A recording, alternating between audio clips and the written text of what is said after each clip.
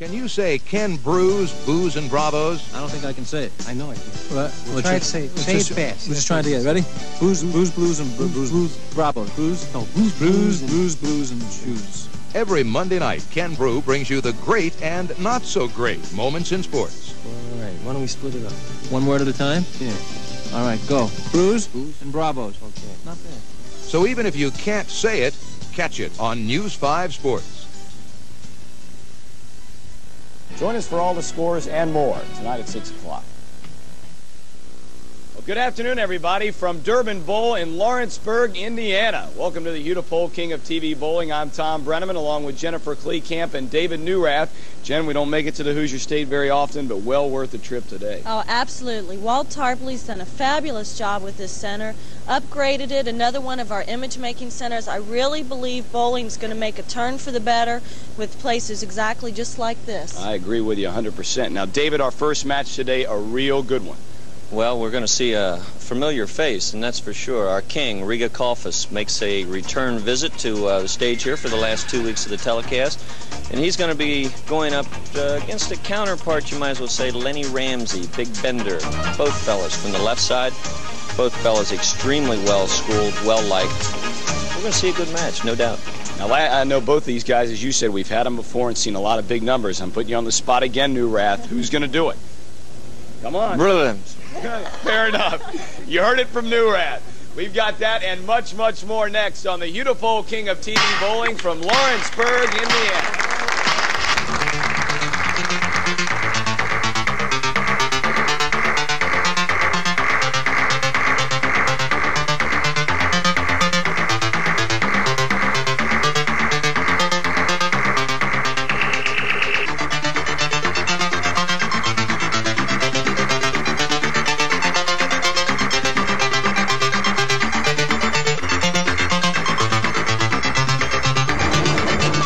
Greater Cincinnati BPA's Hoinke King of Bowling. Brought to you by Hoinke 14K, the Cincinnati legend. Remember the name, you'll never forget the taste.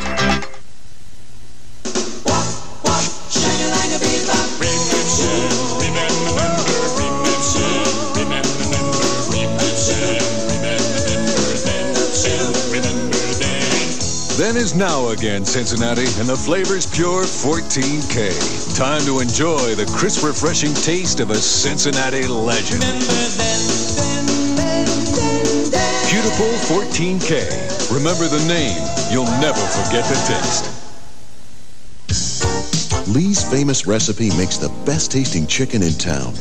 We bake fluffy, scratched buttermilk biscuits glazed with melted butter. Taste our country fresh salads and hot vegetables.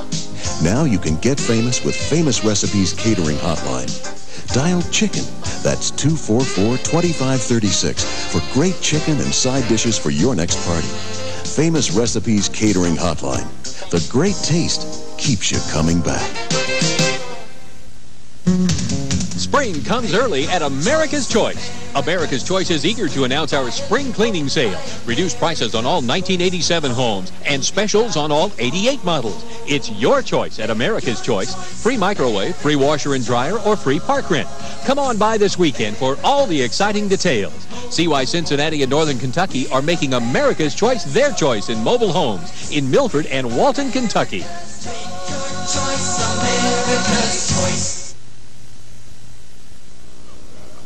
Welcome back to Durbin Bowl in Lawrenceburg, Indiana. And boy, what a pleasure it is to get over here to the Hoosier State. Walt Tarpley, our gracious host this morning, doing a fabulous job with his center. And here is a guy that has been nothing shy of fabulous on our show throughout the year. Riga Kalfas, as David talked about at the top of the show, he was our king for 6 consecutive weeks, you may remember. And if you remember, he started the show out one of two ways, either with a strike or leaving a 6-pin. That's exactly right. And we saw the latter today, but that doesn't mean that we won't see any big games, ladies and gentlemen. I can guarantee, as the Cajun chef says, I guarantee big scores today. Boy, Dave is ready to go today, folks. Yes. And Riga Kalfas easily mows down that 6-pin and starts frame number 1 with a spare. You know, in contrast to the last time we watched Riga, too, it was a highly emotional match, and obviously no love lost, but in that particular match. This, on the other hand, he and Lenny Ramsey are I don't know how tight they are, but they get along well. You see a little hand slapping, congratulating on a nice shot. But Lenny is emotional. He'll move around on the lane, and he makes the ball move around in the pins. That's certainly true right there. Boy, Lenny Ramsey, we've seen a lot of guys this year who really let that ball go and get a lot of pin action due to those revolutions on the ball. He's certainly right in that category. Exactly right. And should he win today, and he's got to go through some tough competition, he would appear next week in the house that he totally dominated last year, Tommy, annihilating Glenmore Bowl, averaging about 260, I think, for the show. Going high on the left lane, the same lane Riga went a little high on. Lane 7, he cuts through, leaves the 2, 4, 7. Now this is choppable, but Lenny's been working on his spare game quite a bit, and he's pretty sharp. Lenny's 29 years old. I can certainly attest to Lenny is a fine, fine gentleman. You will not meet a nicer guy. And he is the Hoinke Super Classic 87 champ, and he won $80,000. So he's not only nice, he's rich too. That's right. This is the guy you look for, isn't it, right? Yeah, $80,000. That Hoinke Classic is something else. And speaking of that, in his 11 games in that tournament last year, an average of 233. He was just lucky. You going to tell him that? No way. He bowled incredibly well. I was there for the entire tournament, Tommy, and the man could not have made more perfect shots for an entire day. It was fantastic. Riga looking for 10, and there it is. Bingo. That was excellent, of course, and our two players are going to be going hammer and tong at it. Riga takes the advantage with the strike working in the second. In the roll-off this morning, Lenny Ramsey defeated Bill Heflin with a score of 259 to 191. Bill is here keeping score this morning. But yesterday, what did he do yesterday, Jan? Well, he was the high qualifier over at Glenmore, and he shot a 773. And Alan Runkle was second. He will roll off next week, and he had a 728. There you go. Riga finds the left lane early, as we've seen so often. Boy, Riga Kalfas. A reminder, now I know a lot of you saw the particular telecast, but Riga gave us probably the most exciting moment in a long, long time, which we can remember, when he went to the final ball in a bid for a 300 game. Incidentally, he did have a 300 on this pair last weekend in qualifying. Right. Yes, he did. He won't get it today, or at least in this game, but if he should win, look out. Lenny Ramsey also had a 278 on this pair, and Ron Bonnard, who we will also see, had a 266, so we had a high-scoring pair here on lane 7 and 8. Lenny Ramsey looking for that 6-pin to pick up the spare, and he does so with relative ease. Tight match so far, David. Extremely tight. You awake? Rick, doing some calculations here. You know, I'm still working on my math. Both players are executing well, but right now the advantage does appear to go to Riga Kalfas. His concentration is superb, as we've seen in past shows, and he's lined up very well on both lanes, Tommy. If you got to pick anybody with an advantage early, Riga Kalfas has it. You don't count a ball like this out. No way. Absolutely not. Lenny Ramsey stepped right up there on lane number 7 and knocked him down in a hurry. See him shaking that head a little bit. He's saying, man, I got to find that line on lane number 8, saying, help me. He's talking to Alan Runkle, who certainly can give him some help. I think he may be on help, though, Jen. I think you're right. Boy, he's taking some shots early here in Newrath. Yeah. I feel good today. Feel good. The right-hander's 4-7, the left-hander's 6-10. Let's hear another rendition of that very quickly. Little James? Yeah, Little James. Wow! That's it. That's all I know. Good. Anyway, The right lane, he goes a little high. There you see it, the 6-10. Not a very difficult spare. He's going to shoot cross lane at it. He's going to have the momentum of the ball going from left to right. And he's also got some area there. Should be no problem. While we're in Indiana, I would like to give a get well wish to my uncle Jack Link, who lives down here in Indiana, and he's been ill lately. And you talk about a hootie drinker. This guy can drink some hooties. Get well, Uncle Jack. Stack them up. You can see at the score we've got 11 pins. Now make it 9 pins. There we go again. 9 pins, advantage Riga Kalfas. But Lenny Ramsey has the strike working in the 4th frame. Riga Kalfas, 21-year-old Newport, Kentucky native, giving us some great moments this year. He would certainly like to add a few of those and add a few dollars to his bank account. He walked out of here with better than 3,000 bills. Ouch. That looked good. Absolutely stone, perfect, solid 7. Let's take a look at it here on the replay. Absolutely fantastic. Watch his reaction. Does he like the shot? You bet. He's going to show you what he thinks of it. Now, this 4-pin, second one from the left-hand side of your screen, right there is going up and around the neck.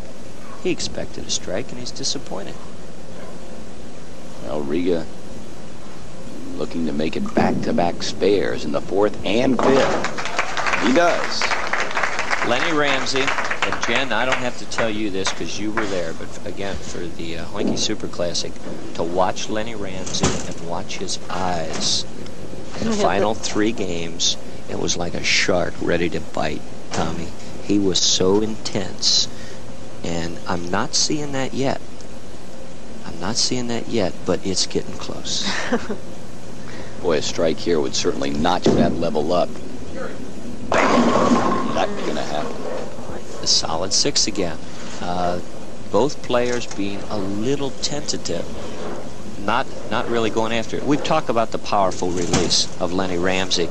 This is it. Take a look at it. Look at the cupped wrist underneath, and then watch this come up through the bottom of the ball and just generates so many revolutions that a normal person might not be able to control it. There you go. So a game thus far of spare shooting. Riga Kalfas had strikes in frame numbers 2 and 3. Ramsey in the 1st and in the 4th. Aside from that, we've seen nothing but spares. Well, and we teach that when we teach the game. You have to cover your spares in order to accumulate the totals. And we're seeing it here. Both these players covering it up well. And then wait for this. Yes, sir. The powerful striking ball of Lenny Ramsey was evident on that particular shot, and now we get to look at Riga Kalfas. Our Hudipole distributor here in Indiana is the Goldheart Distributors, and we have with us Robert Moulin today, along with Tony Plank, of course, and Connie Wagner from the Hudipole Brewery. Boy, Tony and Connie have been out all year long, each and every week. Have. That's what their wives was telling me the other day. Is that right? I haven't seen them for 16 weeks. Moulin, I like that name. Yeah. A little bit French, huh?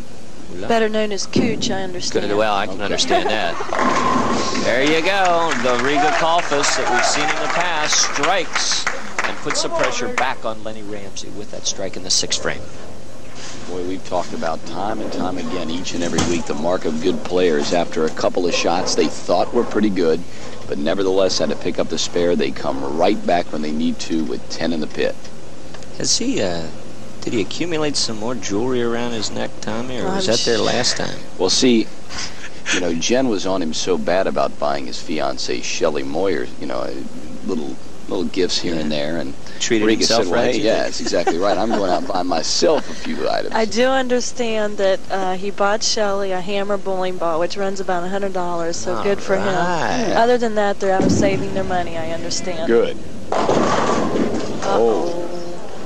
Devastating mistake for Riga Kalfas on that particular shot. Let's watch it, see if we can see the concentration on his face as we've seen it so often. There it is, the eyes. Look, he looked up. I'm surprised. I haven't noticed that before, and maybe that's why it was an errant shot. The elbow did break. He pulled up. We'll see if we can pick it up on the next couple of shots and see if he raises his eyes like that every time. I have Tom. noticed that. Okay. Just Well, a little bit of a break with there. the experience that Len Ramsey has in match play, I wouldn't be surprised at all to see him jump right on that errant shot. Open frames. Really going out on a limb, isn't it? Yeah. Yeah, jeez. Well, about as much on a limb as you did at the beginning of our show. Oh, when that shark bites with Lenny its Ramsey. teeth big. Oh, my.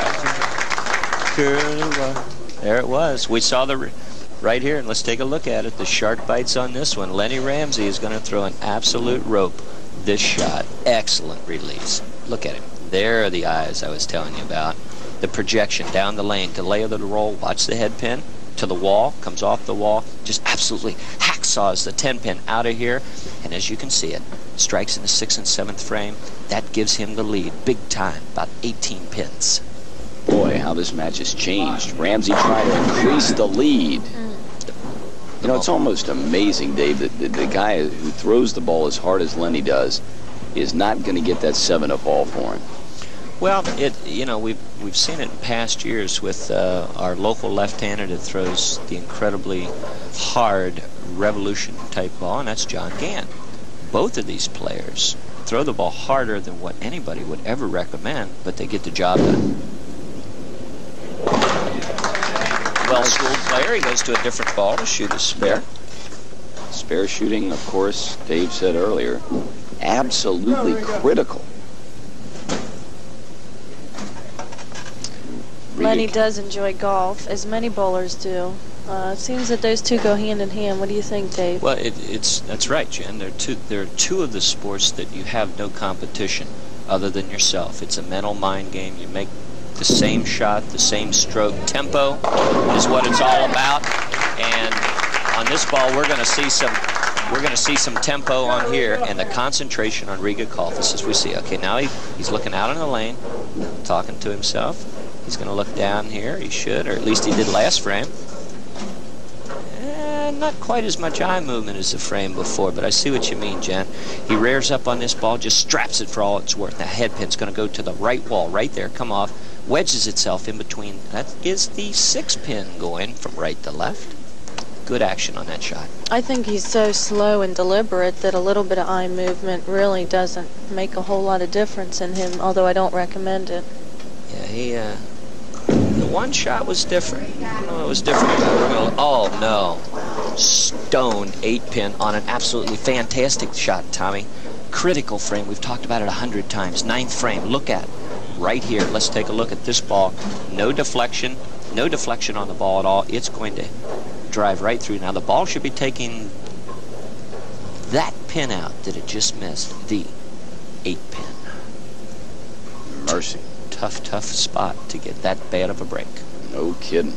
Riga Kalfas, he's down, not quite mathematically out. But boy, he really needed that strike in the 9th. You know, winning is important to the bank account and also your prestige, but when you make a shot, that perfect, when you have to make a shot, that in itself sometimes, Tommy and Jen, you know this, is almost rewarding enough, especially since he's in the finals already and he's made a lot of money. So it just feels good to make a good shot when you need it. Oh, now, how much does this change the complex of the match? So much you wouldn't believe it, Tommy. Watch this shot. He's going to just strap it for all it's worth. Watch on the replay. He hits the ball a little hard. He's a little more erect than he normally is. Now the projection that we had the frame before, not here. Going to drive straight back. That is the 3-pin going to the right-hand channel and laying down. He leaves the 6, 10, 7. Impossible? No, it's not impossible, but match play right now, he kind of halfway went for it, Tommy. What I mean by that is if he would have made a mistake and made it, that would have been fine, but you need the 2 pins. When we've got a critical match like this, now let's project a strike for Riga in the 10th frame. 175. It's a 1-pin match. So don't you dare get out of that seat. Now, if Lenny Ramsey strikes in the 10th, 11th, and 12th frames, it will force Riga to throw 3 in the 10th to win by 1 stick. Now, this is the first match of this caliber in terms of closeness we've had in a long time. Ramsey's first ball. Oh, it does sit. And boy, he is lucky it did. I am telling you, that would have been the piece de resistance for Riga Kalfas if that would have stood up to 7-9, but it falls out. Now, the situation is this. No mark for Lenny in the ninth to worry about count. So it's still technically a one-pin match. Lenny Ramsey must make this spare if he has any idea going on to game number 2. Looks on target, and he has it. See him look over and smile a little bit. I think he was, Jenny, I heard you kind of take a deep breath. You thought he had missed it. From this angle, I can't really tell, but it did look like it was pretty near the ditch. Lenny right Ramsey. there, you're looking at Walt Tarpley to the lower left there. The red-headed, curly-headed Red-headed, fella curly-head. there.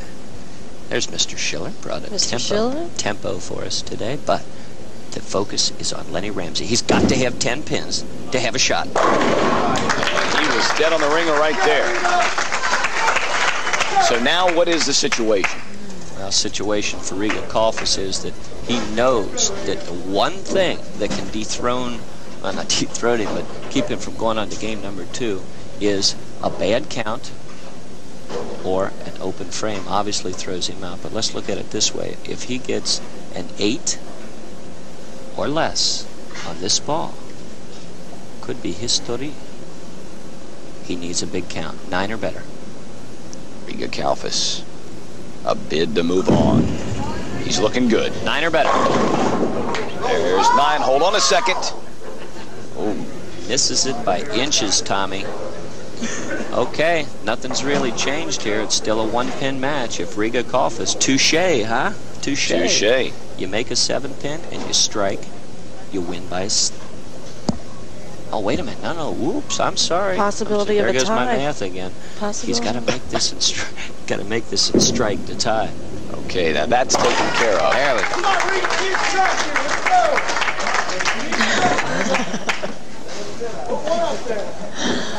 We've just got a recommendation from our director, Roy Alpers, that Mr. Newrath take off his shoes and count. Okay, here we go. Got to have 10 on this ball for a tie game. And then we go into sudden death roll-off, 9th and 10th frame.